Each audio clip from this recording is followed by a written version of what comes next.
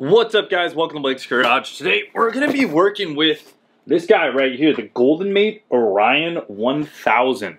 This is their GoldenMate's new lithium-ion offering, which is pretty sweet, and we're going to be hooking it up in the 4Runner. Lithium-ion batteries are great because you can run these all the way down and they can recharge up, unlike a wet cell battery with plates. You can only drain those to about 50% before they start running into issues. So this is really awesome. GoldenMate seal right here. I think I have a code for these, which should just be Blake's Garage, or I'll leave it down in a link in the description to where you can pick one of these up. For any of you overlanding guys or anybody that's like running some interesting setups where you need auxiliary power, this is going to be a good setup for you. So we got some lugs, which is great, so we can make up some wires. We got this little guy right here, and we got this one as well, 485B on it. It almost looks like it has some CAN bus stuff on it as well, which is interesting. Then we got the little manual, and watch, check this out. Oh yeah, look at this. Dude, it's the new one. This thing is sick. Like, come on, that battery looks badass. It's in its own little enclosure, which is really cool. And you can see the terminal lugs have these little guys that screw on them because oh wow, that's great. It has an encapsulated bolt, which is stainless steel. Wow, this is put together very nicely. Oh yeah, that was satisfying. And then it's got a little touch. Wow, check that out. 78% charge. Dude, this is sick. Wow, that's just where it like lights up and it tells us a little bit about the battery. 78% charged. That is pretty fancy if you ask me. So we're doing more with this. So I bought these small Jackery and I have that hooked up to my fridge when necessary if I need to bring it inside or don't want to run it off the car. I made a quick connection like this with these little Anderson plugs. Works out pretty good, and this just goes to the little 12-volt connection. GoldenMate sent me out this model Orion 1000, which is a really nice looking battery. This thing is very high quality as well, but I'm kind of was trying to figure out what do I want to do with this thing, and it's really neat because it has a actual screen in it, which I did kind of rough up. You just let me see, you touch it. Where do you touch it? Right here. 95%. You can see I'm using 37 watts at the time, and it's got a little output gauge, and that's obviously the percentage of charge. Now, after a second, that'll basically go away. Now, I kind of had to figure out a solution that I wanted to do with this thing. So I zip tied it down here in the corner, and I'm going to be using this as an additional power output for my Jackery, really, because I got this little guy. It's the, I want to say it's the 250. It is very hot in my car though right now, and this thing did overheat just a little bit ago when I came out to the car, because like I said, it's like 109 out or something. My cooler, I did not have it on. It's at 98. That thing's kicking on the compressor to 31 degrees. We're just trying to lock it down and get it down cool again. But you can see currently this thing is outputting 74 watts. It's inputting 39 watts. Now what's cool is I'm just using, I want to say these are called SAE cables, and I actually got these from Harbor Freight. Now I was trying to figure out something in order to like hook this up better, and I will put some ends on these or whatever, put the battery terminals down and cover up the battery terminals here so nothing shorts out.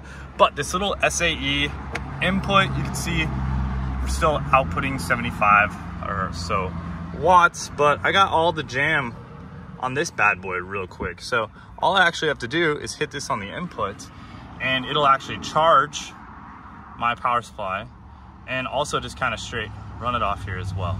So you can see I'm inputting 40 and I'm outputting 75, which it's not really keeping up at the moment. However, it should. So I'm gonna let this thing run for a little bit. We were at 99 a second ago. We're already at 96. See how long this kind of takes to kick down. And then after that, basically this battery, this 100 amp hour battery or 1280 watt hour battery right here, is going to charge up my Jackery from 29%, hopefully up to 100.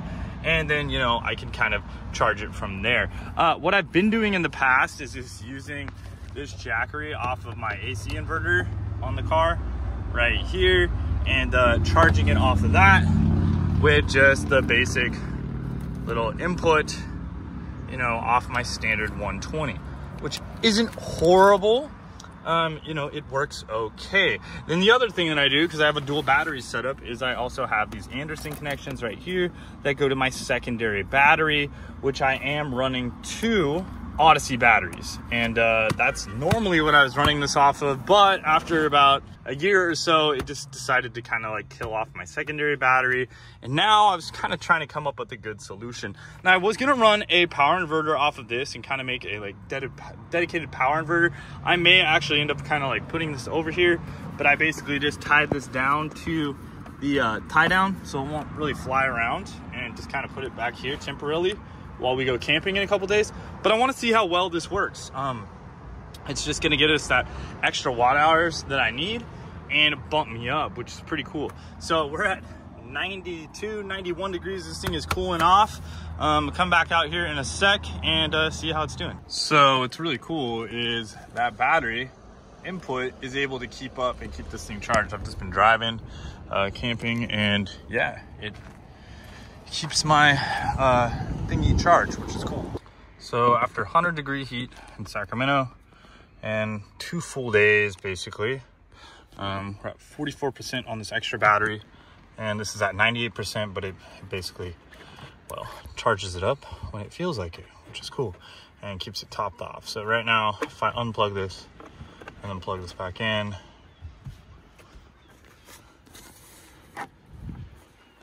what do we got? We got 39 watts. Sweet. 99%, and this is at 36%. Pretty good. One more night. Worked out well. Okay, coming back from my camping trip, 99% on that Jackery. So it's been loading it up the whole time. 34% on my battery here. And then, you know, my fridge is running at, my fridge was supposed to be running at 31 degrees, but now it's 50 degrees, so that's not great. Anyways, I don't know why that turned off. So yeah, this worked out absolutely great. I just literally used a zip tie. I know it's a little bit ghetto, but I'm able to remove these with a knife just by pulling back that tab. Super easy, straightforward, just to throw in the corner over here of the 4Runner. Keep it going good. And I still got 34% left on that battery, 98% left on this because it was cycling and charging the Jackery. So I actually really like that method of output, because then I could get my USBs working here. If I needed AC, I could obviously hit my AC on or whatever if necessary. Only thing I saw was this did get into an overheat mode. It was 110 degrees out. So yeah, if it gets really hot in the car, when the AC was on, I think it was fine, but if it gets really hot, this could overheat. So there is a slight problem with that. So I might want to just run the fridge right off of this battery directly when in the car for a long period of time. But yeah, 34%. We're gonna put this on the LiPo polymer charger and get this thing charged back up. But I actually really enjoyed having the extra juice here. That was really nice. So also it's really cool, put it on my LiPo polymer charger. I got this one for the M4 because it has a LiPo polymer, nice and lightweight. But this shows 32 watts of input, and it shows input right there, 34%. So this thing will charge up until it has proper input. But yeah, this is really cool. Also show, this has a Bluetooth capability as well, which is pretty sweet. We got it back up to 99%. This battery's awesome. I love the fact of how easy it is to just pop in and use that SAE connector and basically jump it up. I also bought a power inverter that I thought I was going to run off this, and I decided against that because, like, honestly, out there when I'm camping, I don't really need a lot of 120 volt stuff. Most of my items are 12 volt or run off USB. So this thing just makes that go so much further, and it's really awesome.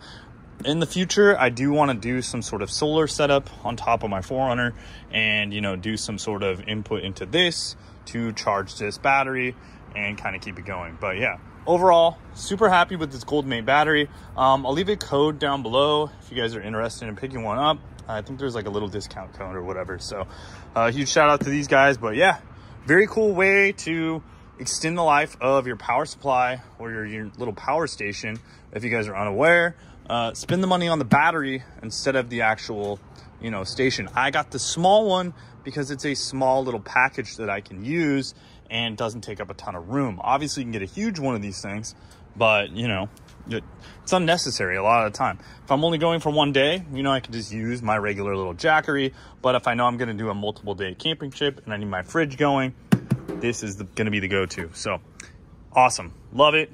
Leave your comments down below and let me know what you think.